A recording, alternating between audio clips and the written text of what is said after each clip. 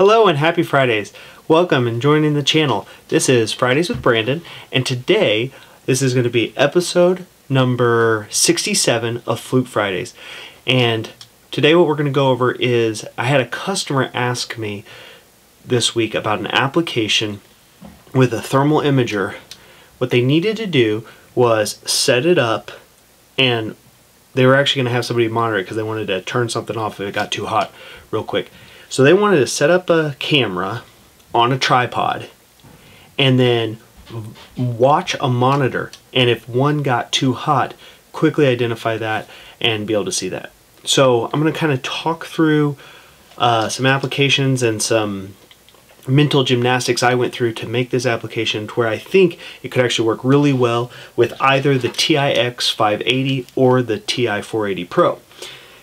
So in this situation, the customer said they don't just have a single use case where they need to monitor, they actually need to look at like 8 or 16 different screens at the same time.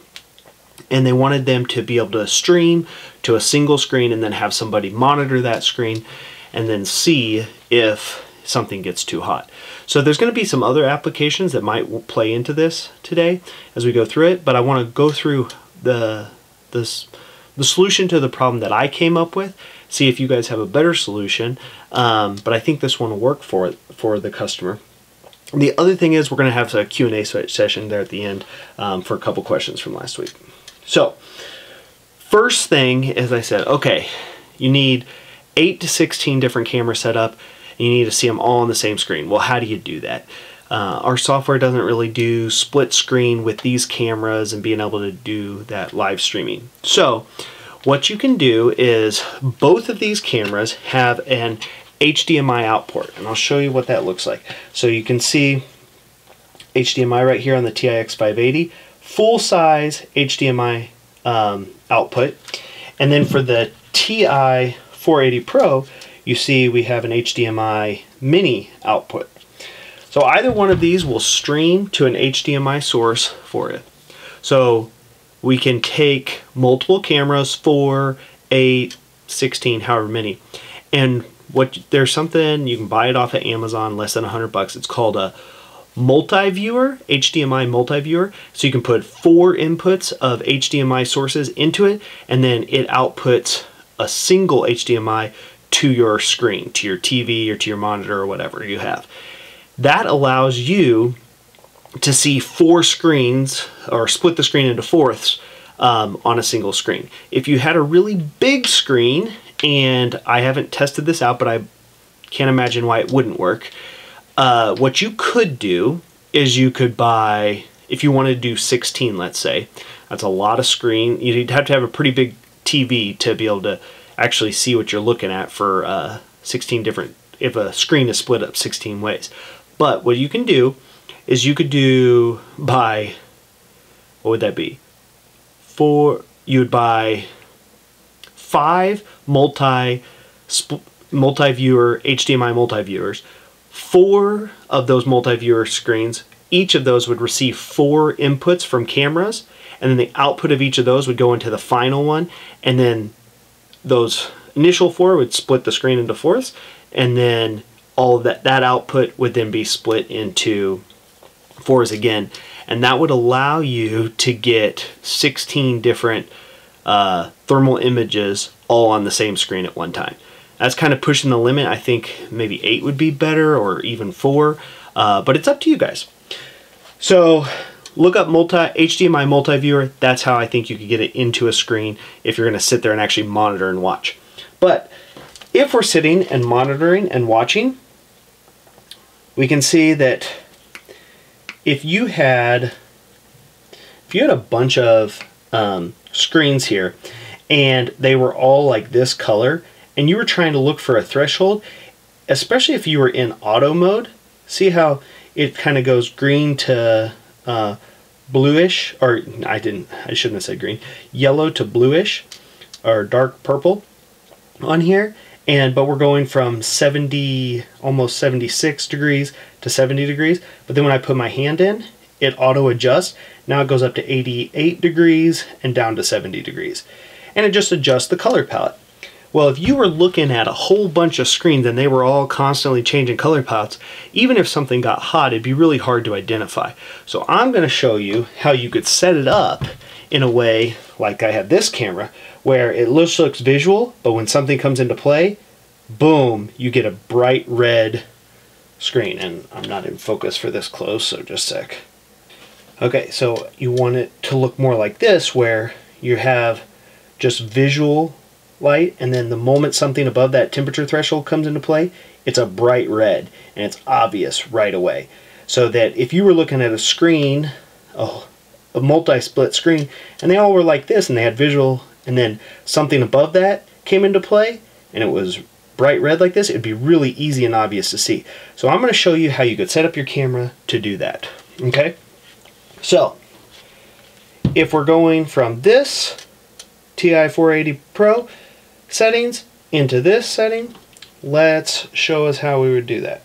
So the first thing we're going to do is we're going to, well, the very first thing we're going to do, instead of auto range, we're going to want to do manual range.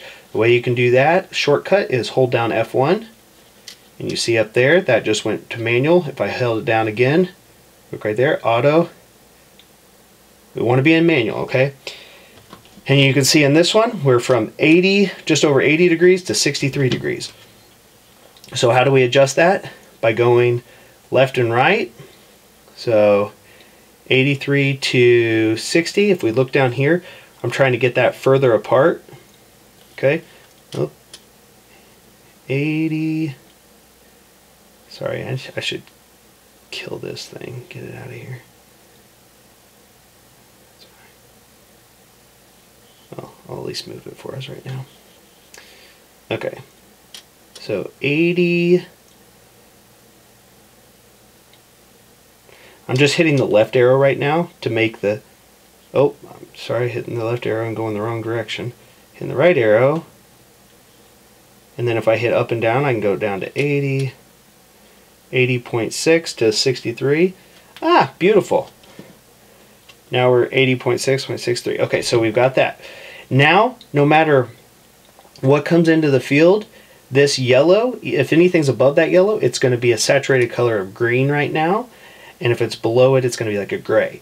But all of these across the board, you'd have the same color yellow would mean the same temperature if you had multiple cameras.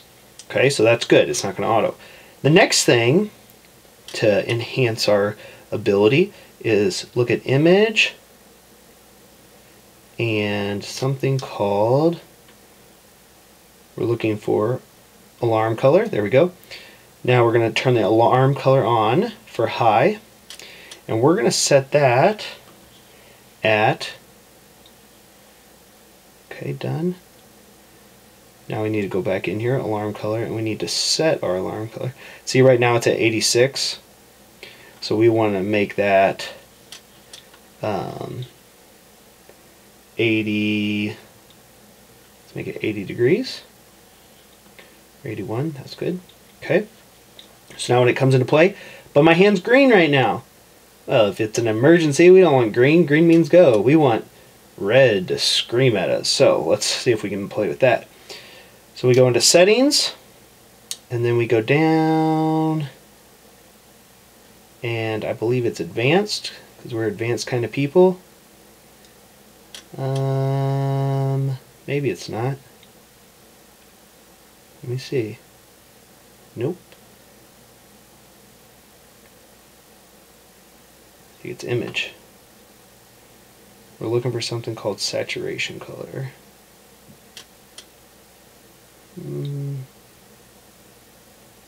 Saturation colors. Okay, do you see that? It's under palette, standard, down here at the bottom, saturation colors. Instead, let's do red, blue. And now when it comes into play, woo, it's red. Okay, so if you do those settings, you can quickly see if anything comes into play, it instantly becomes a big red blob for us. And if you use the HDMI out and a multi-viewer, you could do multiple cameras at the same screen at the same time, and you're only going to be limited by how far the HDMI cables can run before they lose signal. And I'm not sure I'm not an expert on HDMI cables, Google that yourself. Okay. It is a mini HDMI cable for the pistol grip version, the 480 Pro, and you'll see it comes with an HDMI mini cable that goes to a full size. You can use this. It's probably about 6-7 feet long, or you could buy an adapter from a mini to a standard and then use a longer cable to get to the first mini multi-viewer, and then the output of that to your screen. Sorry about that interruption, or this interruption, I should say. Well, I forgot about one thing when I was filming with the camera, so I wanted to show you this. Another thing you could do to increase the application, or the solution with this application that I like, is the idea of auto capture. So instead of just seeing and telling the person, hey, something's going wrong, also documenting what's going on when that happens. So when it goes above that threshold that you care about, that you not only see it as the person watching the screen, but the camera starts capturing images so that you have documentation for later to send to whoever the manufacturer was. If you were like in a boot up session, you wanted to see what was going on. So a feature that you can also add, again, I didn't go through it in the video when I have the cameras in front of me, but it's very simple. You can use auto capture. So a couple things you're going to want to do. You're going to want to set the interval. Once we hit that threshold and we want to start capturing, do we want to capture every second or every 10 seconds? I would say every 5 to 10 seconds is probably going to be good if you're going to be monitoring it anyways, and then you're going to be able to see that start capturing. So you're going to set your interval.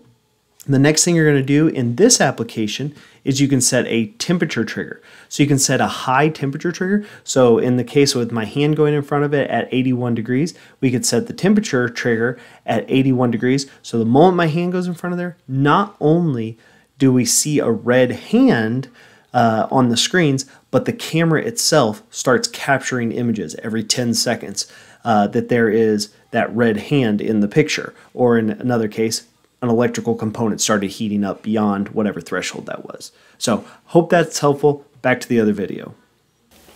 Okay, I hope that's kind of fun. That tested my brain power this week to try to figure out an application for that, and I thought it would be fun to share with you guys. The next thing we have is some Q&A. So Bob, I'm going to butcher his last name, so I'm not even going to say it, but Bob asked the question, and it was on a thermal, the video I did on thermal imaging training, episode number 65. He says, good to know about the training courses. I'm interested in a Megger course. So I wanted to just bring to your attention that Fluke has a bunch of, well, I say a bunch. They have several training courses online. Some are free, some are paid for. And you can go to fluke.com, especially in, I don't know about other countries, but in the US, go to fluke.com and under resources or learn, and one of the two. And then there's learn, and then there's courses in there. I'm going to leave the link that goes directly to the courses, and you can see the thermal imaging courses, insulation tester courses, because this guy was interested in quote-unquote Megger courses, meaning insulation tester. So you can see insulation tester, multimeter courses, motor and drive courses. So there's a lot of different courses that are available, most of which are free right now. Some are paid for, like the thermal imaging. You can see what those options are. Okay. The other question I had was a video that I made with the 754. That's the documenting process calibrator that'll do temperature and pressure, but you have to use hand pumps on the pressure. And the 729, which is the automatic pressure, where you just type in the pressure and it's going to pump up to that pressure. And it's episode number 61, and it said, which is better? And that's a really tough question to answer. The question, or the answer is, it depends, right? And that's a very, politically correct answer, but it's the right answer. And it depends, because if you're doing all pressure and you're doing a lot of pressure, the 729 is a much better option. You got the automatic pressure in there, you can crunch through it. Or if you're doing all pressure, but you're doing a little bit of temperature, very, very little temperature, and you don't really need it to the documenting capability, then the 729 might be better. If you say, well, I have almost all temperature and some pressure, and I have to document everything and I can't afford both, then the 754 is better, because the 754 can do all your temperature and it can calibrate it and document it, and it can do pressure, but you're going to have to use a hand pump or generate your own pressure. Now that takes a little more energy and work. So best case scenario, you know, if you're like a refinery or something, you've got a lot of temperature and pressure, then you would get both, right? Because they're both going to talk to the same software. I actually just got off the phone with some of the software guys today over at Prime Technologies called ProCal V5, and it can do all sorts of cool things and help you get more out of your Fluke tool. It can talk to your SAP program and all sorts of things. So it's pretty cool. You just load in all the calibrations you want to do, and then into the 754 or the 729, go do your calibrations, bring it back, dump the results back into the software. It'll dump them up into the cloud. It's pretty slick. So anyways, I hope that was helpful. We kind of got more technical and really weird application this week, but it's kind of fun. And if you guys have any questions, leave them below. I love those questions and love to get to them. The other thing is, if you watch more than 3 videos, I'm going to remind you, go ahead and hit subscribe. That helps us get out there to the world. And have a great weekend. Take care.